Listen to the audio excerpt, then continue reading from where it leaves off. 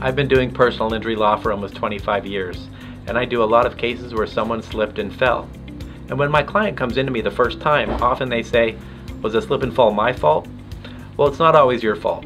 Business owners have a responsibility to keep their floors safe, to keep people from falling.